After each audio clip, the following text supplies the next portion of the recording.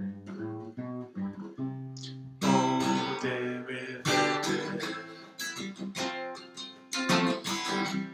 O derivative. O derivative.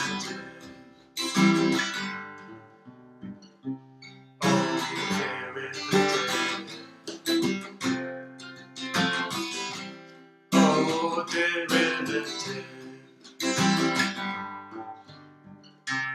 I remember when we used to say that the derivative was defined at the point.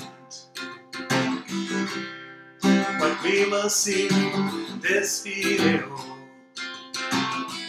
is that it is itself a function. How do I calculate it? By taking the limit, of the difference quotient of the function. So dry your tears, I say. O derivative. O derivative. Alright, that was a long song, sorry I got carried away. But what we're going to see in this video is the definition of the derivative as a function itself and how to evaluate it from the limit of the difference quotient. Okay, so now that we know how to evaluate limits, let's go back to the definition of derivatives. So recall that the derivative of a function f of x at the point x equals to a is defined as being the limit as h goes to 0 of the difference quotient f of a plus h minus f of a divided by h. And we've seen two important interpretations of this derivative.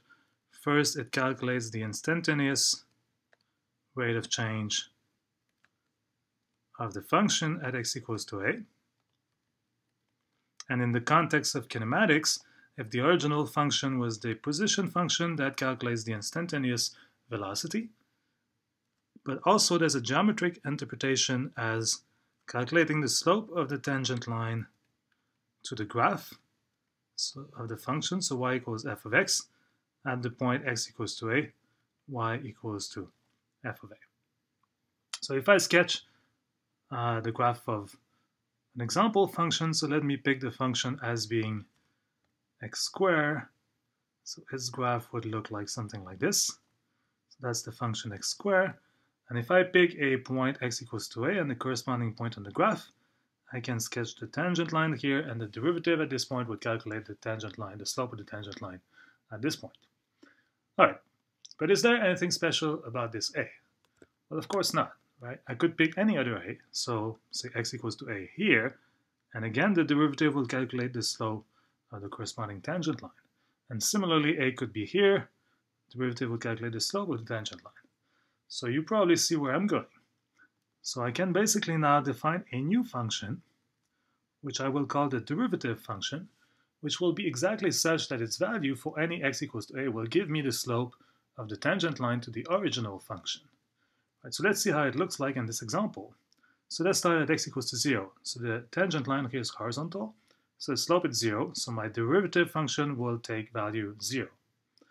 And if I go on the positive side, then you see that the slope of the tangent line is always positive and increasing, and in fact, you can check, it increases linearly in this case. So for a bunch of x equals to a, I would get something like that. And on the negative side, then the slope is negative and increases in exactly the same way. So my derivative function in this case would basically be a line going through the origin, and it turns out that in fact it will be just a line y equals to 2x, which we will show very soon. Okay, so this is very cool. How can I define that mathematically? So how do I define this derivative function, which is such that its value gives me the slope of the tangent line of the original function? Well, I defined it just as above. So the derivative function f prime of x is equal to the limit as h goes to 0 of the derivative quotient, of the difference quotient. Right? So for any x equals to a, this will give me the derivative that I had above. So it seems like I haven't done much here. I've just replaced a by x. But it's quite important. Here a was a point, x equals to a. Here I'm defining a new function out of my original function f of x, which is what we call the derivative function. All right, so before we actually work on examples, there's two comments I want to make. First is just a bit of notation. So there's many different ways we can denote the derivative. Well, one is the one above, so f prime of x. We could also write df dx, which is Leibniz notation.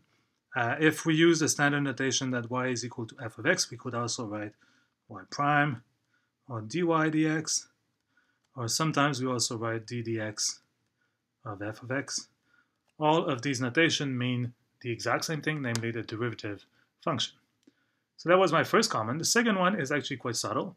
When we define the derivative f prime of a here, well, this is only defined here if the limit is actually well defined, if the limit exists, right? It could happen that the limit does not exist here. Either it's the two sides are different, or it blows up to infinity.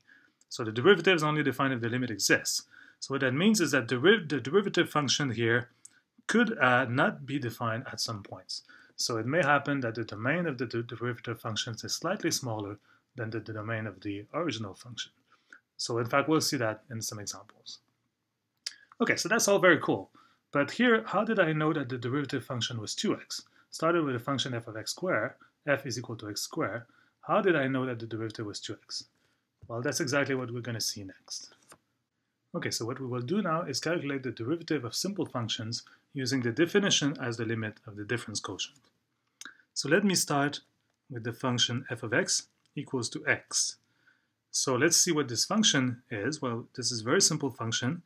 It is defined for all real numbers, so in interval notation, the domain would be from minus infinity to infinity. And since it's my first example, let me sketch the graph of the function to see what we expect for the derivative function. So this is y equals to x. That's a line of slope 1 going through the origin. So what do we expect for the derivative function?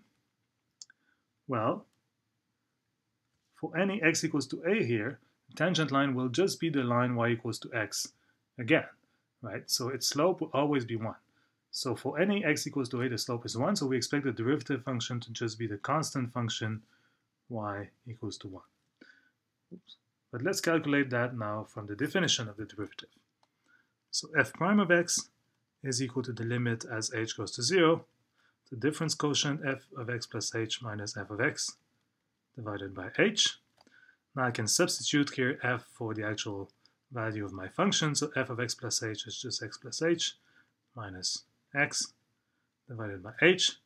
Now you see that the x's cancel, so I have the limit as h goes to 0 of h over h. And I can simplify by dividing upstairs and downstairs by h, because as we've seen when we studied limits, we can assume that h is not equal to 0 inside the limit. So I get the limit as h goes to 0 of 1, which is indeed just 1. So that's correct. That's exactly what I had from the graph. The derivative function is just a constant function 1. And in fact, we see here that the domain of the derivative function is also minus infinity to infinity, is defined for all real numbers. So in this case, it happens that the domain of the derivative function is the exact same thing as the domain of the original function. Okay, so for my second example, let me do the example that we had on the previous slide.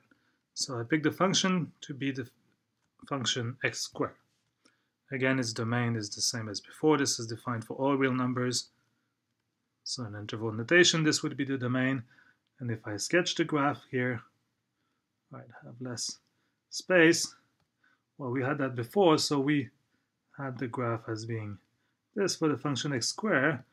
And then I claimed in my previous slide that the derivative function should be given by a line, namely the line y equals to 2x.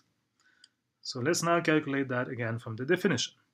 So f prime of x here is again given by the same formula as the limit of the difference quotient. So I'm going to substitute right away the function here for the actual function. So I get x plus h squared minus x squared divided by h. Now to evaluate this limit, I need to do some simplification. So I'll first expand the square, x squared plus 2xh plus h squared minus x squared, whole thing divided by h. Now you see that things simplify. X squared minus x squared is 0. And for the two other terms in the numerator, they will have an h factor, so I can pull it out. I get h times 2x plus h, over h. Just as before, I can divide upstairs and downstairs by h, because I can assume h is not 0 inside the limit. I end up with the limit as h goes to 0 of 2x plus h. Now remember, this is a limit in h, so 2x is a constant here.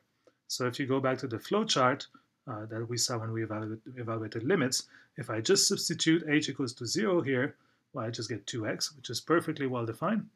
So for any real number x, so I end up with the statement that the limit here is equal to 2x. And since this is defined for all real numbers, the domain of the derivative function in this case is also all real numbers, so it's the same as the domain of the original function. All right, so this is exactly how you prove my statement that the derivative function for the function x squared is just the function 2x. Okay, so let me do a third example. So I'm going to pick the function here to be the square root function. So this is already interesting because the domain now is not the same. So the square root function is only defined for positive x, so the domain of my function would be 0 to infinity, including the point x equals to 0. And if I sketch the graph of this function, what do I get? Well, the graph of the square root function is something that looks like this. Okay, now I want to calculate the derivative function. So I'll do that explicitly from the definition. So let me recall the definition is the limit as h goes to 0 of f of x plus h minus f of x divided by h. And then I can substitute f for the actual value of my function. I get square root of x plus h minus square root of x divided by h. All right, how do I evaluate this limit? Well, you can go back to the flowchart. If you evaluate at h equals to 0, you get square root of x minus square root of x in the numerator, which is 0. So this is a 0 over 0 case. So the flowchart tells you that you need to simplify the expression somehow. What kind of manipulation can we do here? Well, you see that there's some square roots in the numerator, so we may want to try to rationalize the numerator. So let's see whether that works. So to rationalize it, I'll multiply upstairs by square root of x plus h plus square root of x. And same thing downstairs, so I multiply just by 1. And then what will I get? Well, in the numerator, I'll get x plus h. Cross terms will cancel, minus x. And in the denominator, I'll get h times square root of x plus h plus square root of x. Now you see that things simplify. X minus x is 0, and then I can divide upstairs and downstairs by h because I'm not evaluating at h equals to 0, but taking the limit. So I'm allowed to do that, and I end up with the limit as h goes to 0 of 1 over square root of x plus h plus square root of x. Then we go back to the beginning of the flowchart, evaluate at h equals to 0, what will we get? Here we'll get 1 over square root of x plus square root of x, which is fine. It's well defined, so that's the endpoint of the flowchart. The result is that the limit is equal to 1 of square root of x plus square root of x, or in other words, 1 over 2 square root of x. Okay, this is cool, but there's something pretty interesting here. Is this function here well defined at x equals to 0? It's not, right? It blows up. So the domain of the derivative function here is basically all positive x except x equals to 0. So it turns out that the domain of the derivative function is slightly smaller than the domain of the original function. So what happens here, if you look at the graph, is that for any positive x, tangent line is well defined. But as x goes to 0, in fact, the tangent line becomes vertical. So its slope kinds of become infinity, which of course doesn't make sense. So this is an example of a function that is not differentiable at x equals to 0. You cannot take the derivative of that function at x equals to 0. It's not defined. And we will study in more detail differentiability pretty soon. But the key point here is just to realize that the domain of the derivative function can be smaller than the domain of the original function. Okay, so let me end this video with a question. So I'm going to draw a little table here that will include everything we've calculated so far. So I'll put here in the first column the function f of x. The second column is going to be the derivative function f prime of x. So the first one we've calculated was the function x, which is just x to the power of 1. And we calculated that the derivative function in this case is the function, constant function 1, which you could write as x to the power of 0. Second one we've calculated was the function x squared, And then we've calculated that the derivative was 2 times x, which could write as 2 times x to the power of 1. Now, another one that we haven't done, but you could do, in fact, it's a good exercise to do it, just calculate it from the definition exactly like we've done, is the function 1 over x squared, or in other words, x to the minus 2. And what will you get if you calculate it? You'll get that the derivative here is going to be minus 2 over x cubed, or in other words, minus 2x to the minus 3. And the last one that we've calculated was the square root of x, which we can write as x to the 1/2. And what did we get? We got that the derivative function was 1 over 2 square root of x, or in other words, 1 over 2 x to the minus 1/2. Okay, so here's my question. Now, just looking at this table and trying to see what pattern is going on, can you calculate or guess what the derivative of a function x to the a for any a will be? So what will the derivative function be in this case?